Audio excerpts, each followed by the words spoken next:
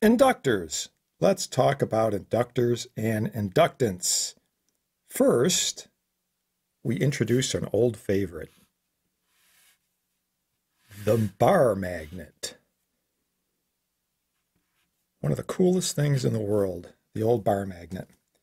And what we know about a bar magnet is there is a magnetic field, magnetic lines of flux that we think of circulating here, which I can simply draw in this little sort of two-dimensional arrangement. It is, of course, 3D, right? It's coming out behind the paper. So these magnetic lines of flux, right? We just referred to that magnetic flux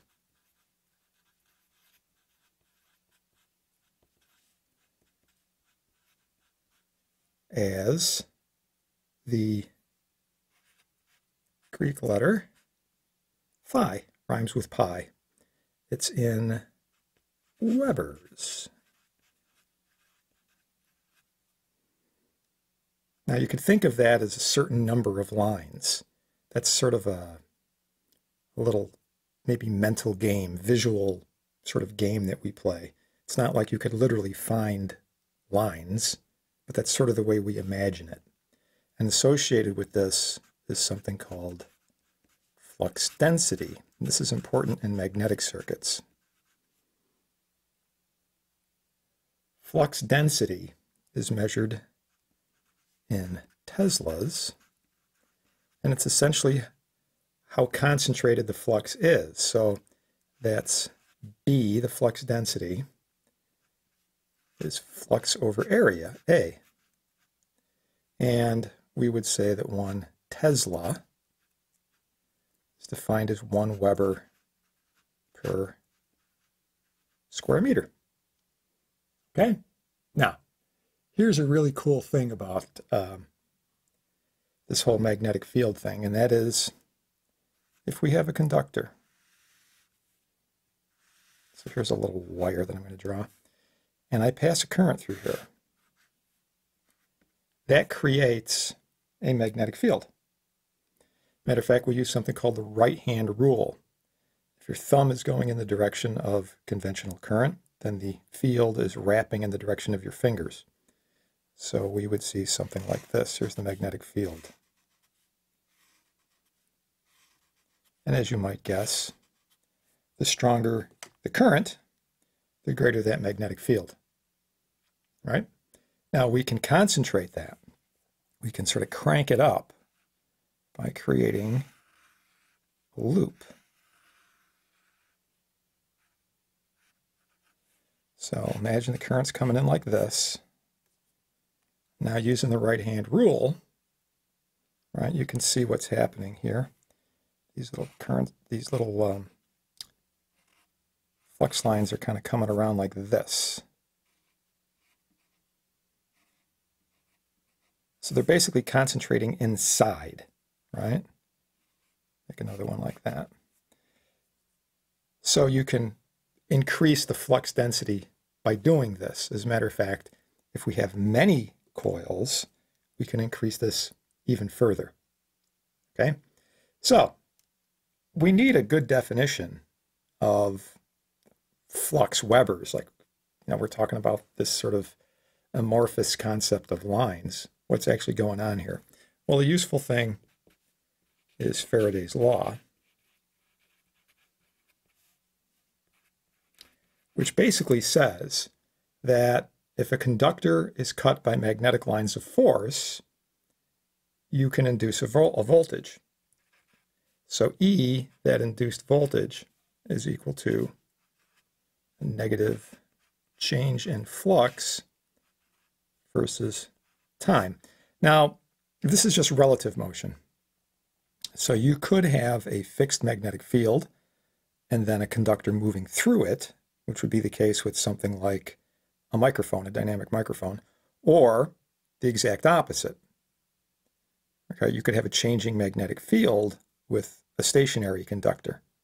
Okay, it works both ways. So we just need relative change. So we can define what a Weber is. And essentially what we're going to look at is this, again, this dynamic situation. If you can imagine, along the horizontal we have time, and on the vertical we have the flux. So if you could imagine having a certain flux that you start with, if you were to decrease that flux at a constant rate so that over the course of 1 second, right, you start at this flux, you bring it to 0. If that produces 1 volt in this single loop, then what you started with, that flux, is 1 Weber. Okay? So you start with a Weber. If you reduce the flux at a constant rate so that it reaches 0 in 1 second, that would produce 1 volt on this single turn. Okay? That's how you define a Weber. That's 1 Weber. Okay. Now, as I said, if we make several of these loops, we can sort of enhance this process. And to get a better handle on it, a metric, if you will, we come up with this concept of inductance. So inductance is measured L. We use L. We can't use I. You know, we already use I for current, for intensity. So we use L for inductance. This is measured in henries. Right? The henry is the unit. Some people, when they make this plural, do YS. Some people do IES. But the unit is the henry. And it's abbreviated H. And we can say that the inductance L is essentially equal to the flux divided by the current. So 1 Henry is defined as 1 Weber, 1 amp. Beautiful. Okay. Now, what you've got here, of course, is a magnetic field. That's an energy storage device, like a capacitor. As a matter of fact, an inductor is sort of the twin, the mirror image of a capacitor. There are a lot of similarities between inductors and capacitors. It's the third item of sort of the passive triumvirate. You've got resistors, capacitors, and inductors. So an inductor is like a capacitor. They're considered reactive components. They don't produce power dissipation. They store energy. Capacitor, it's in the form of an electric field, and the inductor, it's in the form of a magnetic field. And the stored energy, similar to what we would see in a capacitor, this is 1/2 Li squared. You might remember for a capacitor, right, that's 1/2 CV squared. So a lot of similarities. Okay, all right. So as I mentioned, we could sort of crank this up, this effect, by having more turns. So just imagine we have a whole bunch of turns over here. So there's a certain length to this, and there would be a certain cross-sectional area in here, right? So let's say I got this area. There's a certain number of turns we crank in there, n turns.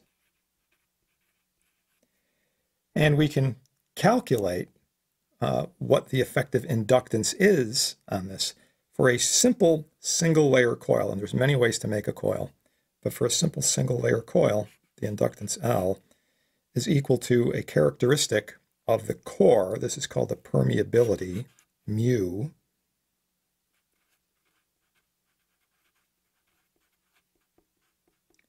And practically speaking, you have two broad choices. You either have an air core, which has low permeability, or you have some kind of ferromagnetic material, you know, like a soft iron core.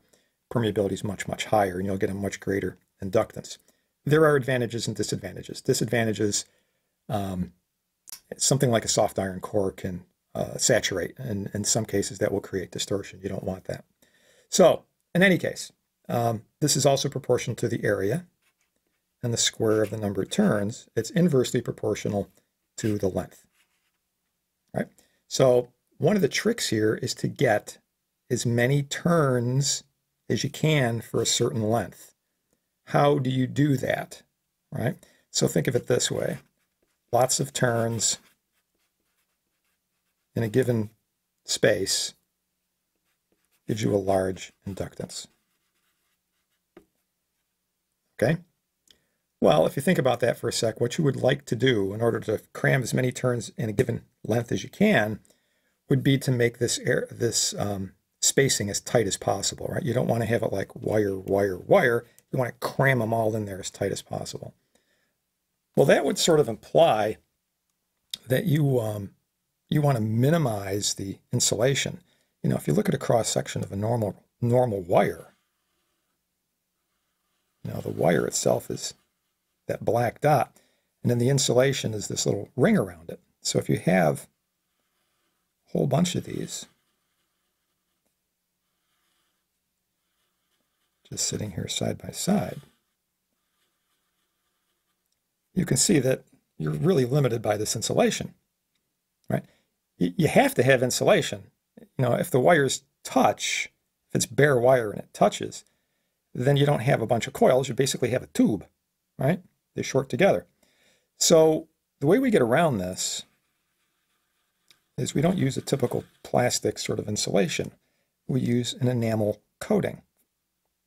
So that's real thin, much thinner what I'm going to be able to draw here. But you can kind of get my idea. If you look at magnet wire, it actually looks like it's bare wire, because you just have this sort of painted on enamel coating on it. Okay, you know, it looks like a nice bright shiny wire, but it does in fact have this coating on it. So if you solder to it, you do have to scrape that off. You're never going to get solder to adhere to that enamel. So that's how you can get more in that space. The other thing is to use a smaller diameter, a smaller gauge, right?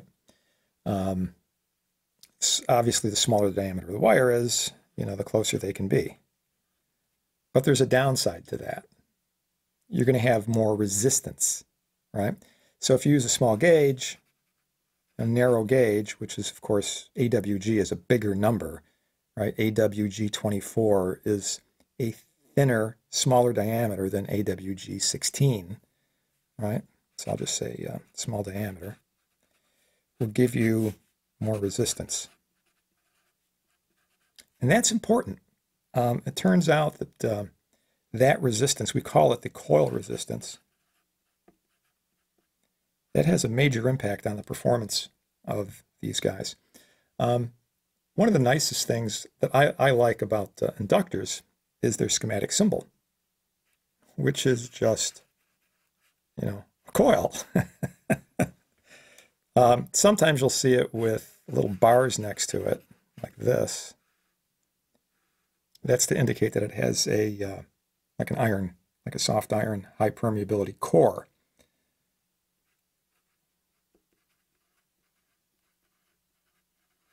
Now these might be straight. So in other words, it might be just wrapped around, you know, like a rod. They might be toroids. In other words, they might be donut shaped. So a core might look like this, a ring, and then the wire would come in, you know, like this. That's another way to do it. Different shapes. They might be stacked. Like I said, there's different ways of doing this. But there's your schematic symbol. Okay. Now ranges. There's a pretty wide range of values here. Typically, you would see microhenries, millihenries for most electronic applications. There are certainly devices that produce very high inductances. A good example of that is something like a guitar pickup coil, which can be over a Henry, because there's lots of coil. You might have 4,000, 5,000, 6,000 turns of really fine wire, like maybe a number 44 gauge wire that makes up that pickup. So there's a lot of inductance. There's also a fair amount of our coil in there. Okay. All right, now the next thing would be, how do we combine these things if they're in series and parallel? Well, imagine you have two identical devices, and they are in series. What ends up happening according to our equation? Well, you've basically doubled L, right? You got two of them, but you've also doubled N. You haven't changed the permeability or the area, they're identical. Well, if you double L, you double N goes up N squared, right? So that's a factor of 4 divided by 2 is a factor of 2. So it turns out that these things add like resistors in series, okay?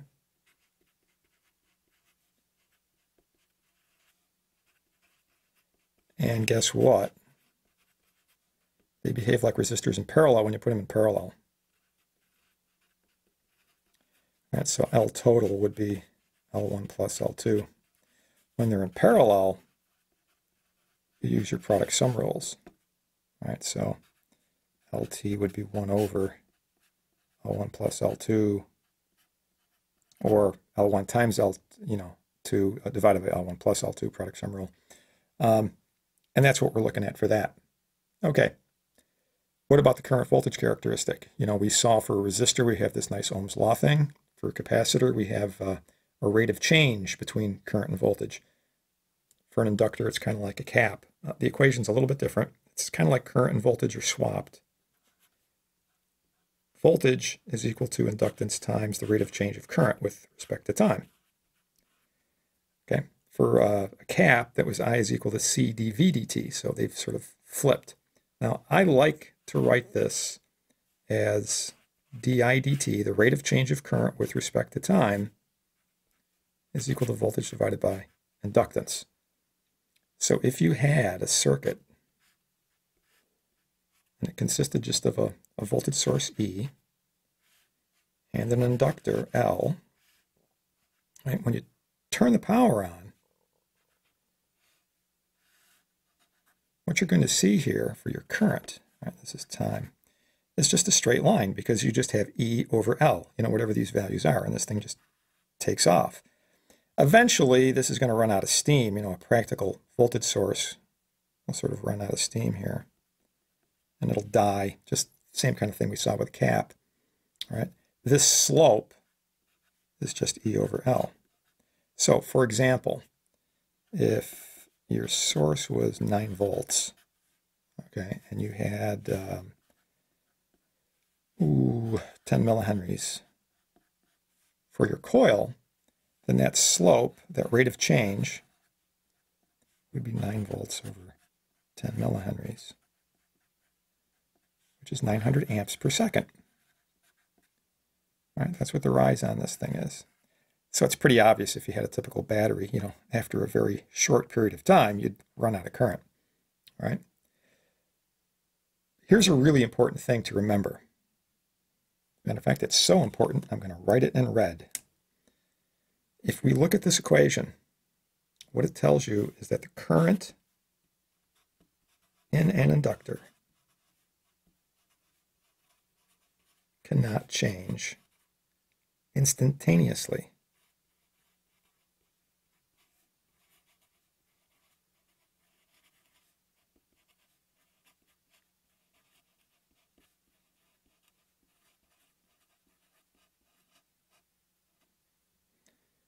Why not?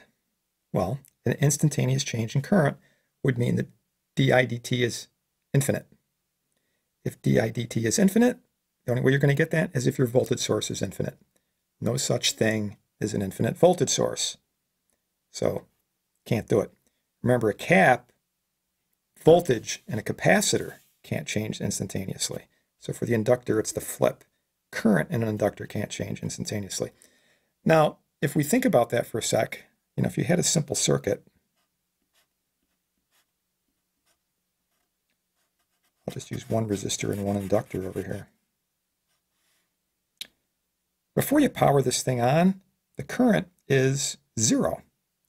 As soon as you turn the power on, current can't change instantaneously, so it's got to still be 0. In other words, initially, in a case like this, the inductor is going to look like an open, right? Because that's what would have happened. If you had an open here, you'd have no current, okay? So for the initial case, L looks like an open circuit. Remember, for a cap voltage couldn't change instantaneously, so it initially looked like a short. If we wait long enough for steady state, guess what? L looks like a short. So again, the exact opposite of the capacitor. So if you're going to calculate this out, the instant you throw the switch, the instant you turn the power on, you just pretend this is an open. No current, all the voltage drops on the open. No problem with voltage changing instantaneously on the inductor, but current can't. We wait long enough, this thing just looks like a dead short, right? And it just looks like just some wire, okay? In reality, practical limit, it's not really a short. It is whatever our coil is. Well, if our coil is a lot smaller than associated resistance, yes, you can assume it's a short. You know, it's a good approximation. But that's not always the case. So that's something that we need to look at, you know, depending on the individual circuit. Okay? All right. That's as good a place as any to call it a day.